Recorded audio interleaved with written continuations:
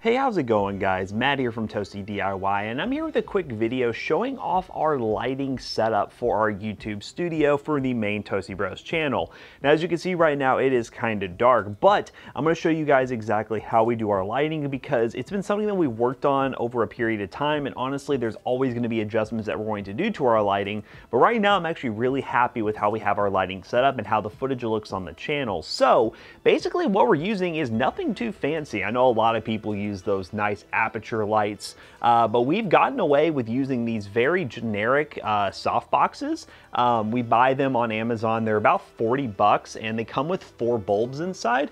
We'll see if you can actually see the inside of this. As you can see in here, there are 4 bulbs right there. Sorry, I can't really totally focus on it right now, but we use these 4 bulbs in each of them. Now, the bulbs are kind of expensive to replace once you actually get down to that point, but the bulbs last a really long time, and we've noticed that the bulbs normally end up lasting like 2 years for us, so considering how much we film on the channel, that's really good. And we actually have them mounted to our ceiling right now, which before we used to use these stands like the one over there, but now that we have this new office space, we were able to, within the little bars for this like drop ceiling, we were able to mount the lights with just basically zip ties. So they're kind of just hanging up here like this. It's not a permanent mount, but it is sturdy enough to where we could actually get these lights where we want them to be, and they can shine directly down on us and also save space, which is what we're all about doing here. Saving space is really important for us because, well, while we do have a decent amount of space, we want to make sure we're not wasting that space. So the best part about this setup that I absolutely love, Jackson wired this up to where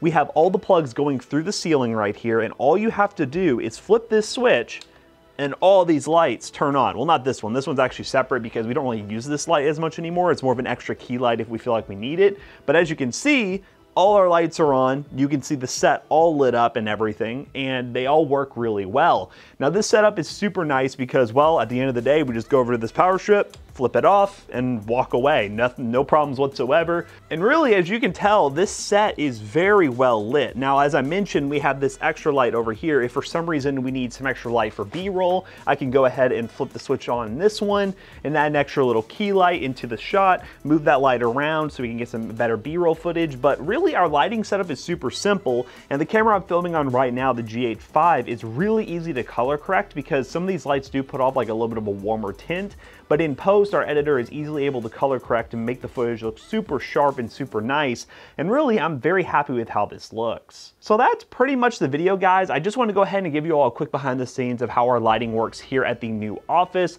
I don't see us doing any lighting upgrades anytime soon. I know we're planning on getting some different floodlights to potentially get some brighter RGB in the backdrop, just to add a little bit of extra color to the shot. That's one complaint we have gotten from viewers, is the lack of color.